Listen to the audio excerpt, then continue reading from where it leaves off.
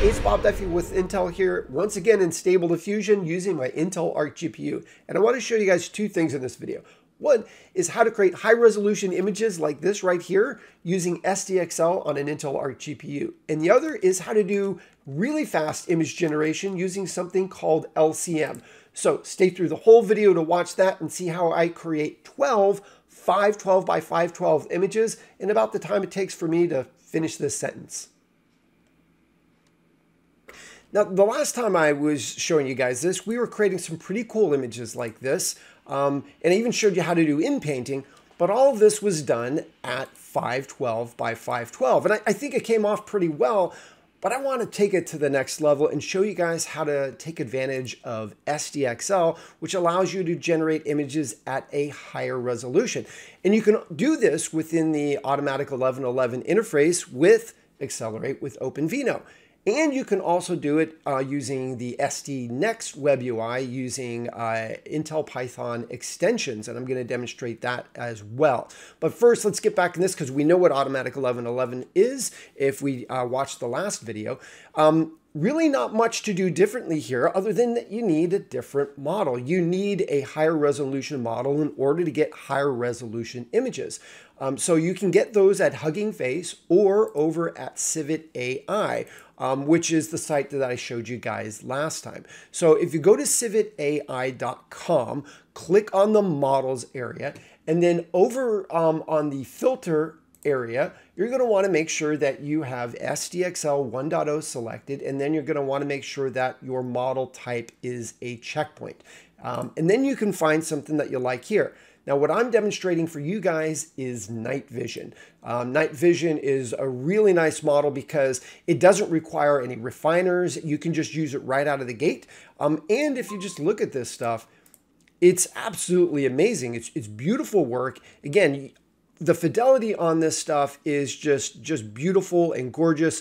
All sorts of skin detail, hair, everything like that. No need to go back and in-paint as I showed you guys before. It's all good to go as it is.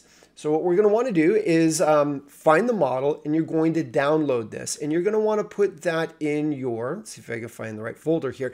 Go to your, wherever you have Stable Diffusion Automatic 1111 installed, go into the models folder, then go into Stable Diffusion, and this is where you're going to put that file. Then when you're in Automatic 1111, you're just going to want to refresh. Just click this here, and then it will show up in your list and you can use it. The rest of everything is pretty much as I demonstrated for you guys last time.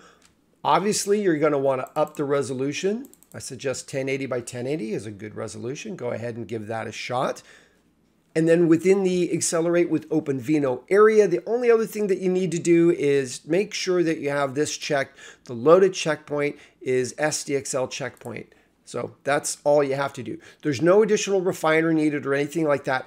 Some models do require that, and you would select those here, but for this particular model and checkpoint, we don't need that. So we have night vision selected. We're all ready to go. And let's do the guy with the beard again, I guess. So let's do that.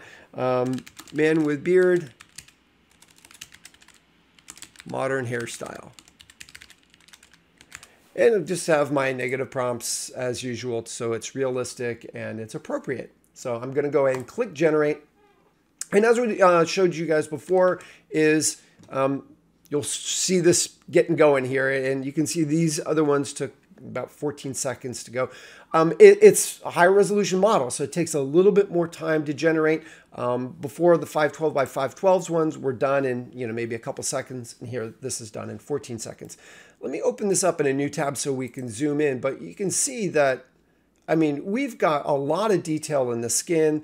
The eyes are perfect. The hair's got a ton of detail on it. It's just, it works. So there, like I said before, there's no reason to go in and in-paint this. This looks really good. And now it's just about prompt crafting. And again, this compared to this at 512, which is good, but it's just softer and fuzzier, and it just doesn't have that fidelity. So that's the advantage of using SDXL. Again, you can use this in Automatic 1111 with the Accelerate with OpenVino script. Now, as we talked about before, and I showed you guys before, when you do it for the first time using Accelerate with OpenVino, it's going to have a compile time. And just expect that that compile time is going to be longer because we have like a 6.5 gigabyte model here. Now I'm going to shift gears and we're going to move over to SD.Next using IPEX, and that's going to be a little bit different because it's not going to necessarily have as dramatic of a compile time. Things are a little bit more smoothed out. So depending if you're changing gears a lot, if you're changing your resolutions, changing your models a lot, that may be a little bit smoother for you. But for the most part, it's a very similar experience. So I'll see you over in SD.Next. Okay, I'm back, but in a different interface. I'm in the SD.Next web UI for Stable Diffusion, which looks a lot like Automatic 1111. But I want to back up a little bit and talk about why we're looking at this in comparison to A1111. In my previous video, I talked about this article that I have posted on arc.intel.com. And in that article, I talk about 3 different ways for doing image generation on an Intel Arc GPU. You can use GIMP, the photo editor, with a plugin. A1111, which we demonstrated in the last video and in the first half of this one, or you could use SD.Next web UI. Now, at the time that I wrote this article, this web UI was the only one that supported SDXL, so higher resolution images. But as you saw, and we just did, you can do this on A1111. So why would you choose SD.Next web UI instead of A1111? Well, this supports Intel extensions for Python or PyTorch. And IPEX is absolutely amazing. It's another great software technology from Intel. It's a little bit different than Accelerate with OpenVino, which has a bit of a compile time as you change models and you change settings. IPEX does not, and you'll actually see that in action. So you may find that if you're doing a lot of changes in configuration in your web UI, you may prefer to use SD.Next with SDXL support. So in order to get this going, you would follow this link here, which is going to take you to an article from the community who's maintaining this. And they provide some instructions for you here on Windows or on Linux, either natively or through WSL. Now, I did the Windows native path, and I found it super simple.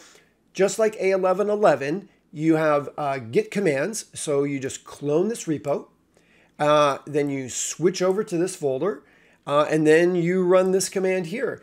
It will install everything that you need. And then after it's done, you'll just run this anytime that you want to get into SD.Next. And then you end up in here, something like this.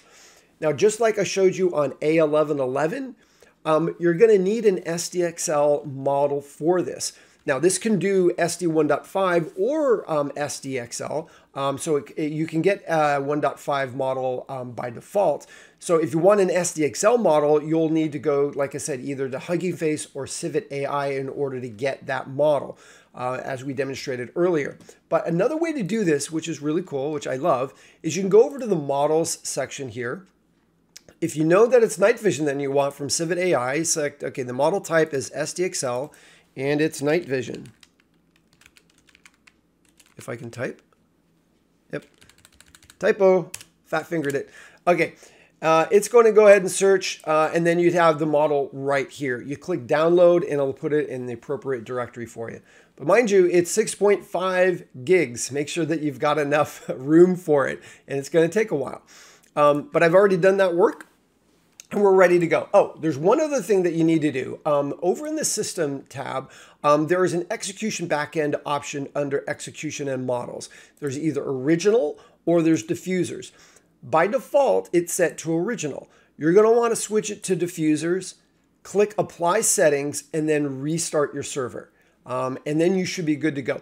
If you get an error as you're trying to run this and it says something about the wrong size or the model the wrong size, just go ahead and try that and see if it fixes it. So we're going to do this apple to apples just like we did before. Same exact prompt, man with a beard, same negative prompt, size 1080 by 1080, just as we had before. And we're going to click generate. And then just as you see in A1111, there is a command window and it'll run through that. Now on A1111, it took us about 14 seconds to do it using the accelerate with OpenVino script. Let's see how well IPEX does here. Okay, about 15 seconds or so, so maybe a little bit slower. But if we look at it, it's just as good. Great detail on the skin. Everything looks absolutely beautiful because, hey, it's Stable Diffusion, same prompt, same exact model. It should look the same. Now, that might have been like a hair slower, so why use this? Well, this is why. So as you make changes, let's just say that we wanted to change the dimensions of this. I'm going to run again, and it's getting right into it.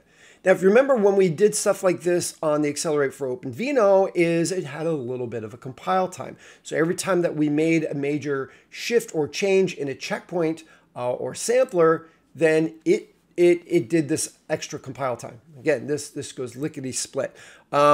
Just for example, I'll change my sampler here, which added an extra compile time, hit generate, and this goes right in. And we can see this is hitting my GPU. My Intel Arc GPU is getting hit here. You will notice I do not have my integrated graphics listed here. I had disabled it. And that is something that is mentioned in the instructions here, is that you will need to disable your iGPU. So if that's a deal breaker, then maybe stick with A1111. But if not, you might want to give this a try. Okay, so there it is. And then just like last time, I showed you in painting. Now, this image is really good, so I don't know that there's a good reason to inpaint, but we'll do it anyways. Just so you can see male eyes, click generate. Now what this should do is it should just edit this area where the eyes are, and we'll get different eyes for this guy here. Now, I guess, I mean, these images are really good. There's probably not a reason to switch his eyes, but maybe if I wanted to make him clean shaven, I could do that. So yeah, that worked out really well.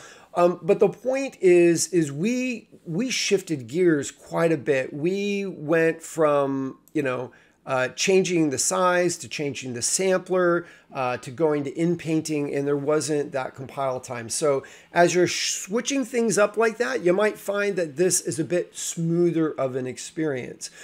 If you're pretty much dialed in on your settings and you just want to generate a bunch of images, A1111 may be the right choice for you.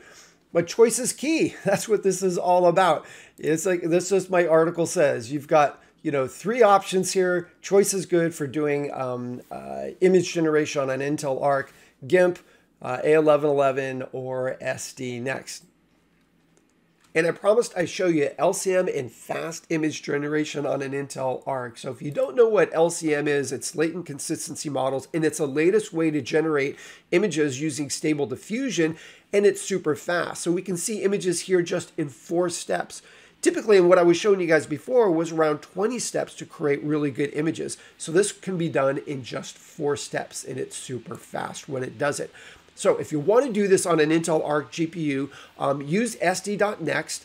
If you download the latest version, LCM is supported in the main branch. And all you need to do is what I showed you before, is go to the models area and search for it. Search for LCM_DreamShaper_V7, and that will give you this list here. Select this one and download it. Then that will put it in the appropriate directory. So then you can go over back to your text tab, refresh your model list, and it will be there. You should see it listed and written just like that. So select that and you're ready to go. One thing I need to tell you is negative prompts don't seem to be making much of a difference. So make sure that you're crafting your positive prompt effectively. Also, set your resolution down to say 512 by 512. And then your sampling steps are usually at 20. Reduce those down to about 4. And then I'm going to go ahead and kick this off so you guys can see what's going on. I've set my batch size to 3, which is doing 3 images at once, and then it's doing 4 of those each. So you'll see each of these going here, right? And you'll see that we did, 12 images in 9 seconds or so. So you can see that is much faster than we were seeing before. So you can generate a ton of images, get to something that looks right to you, and then take it to the next step.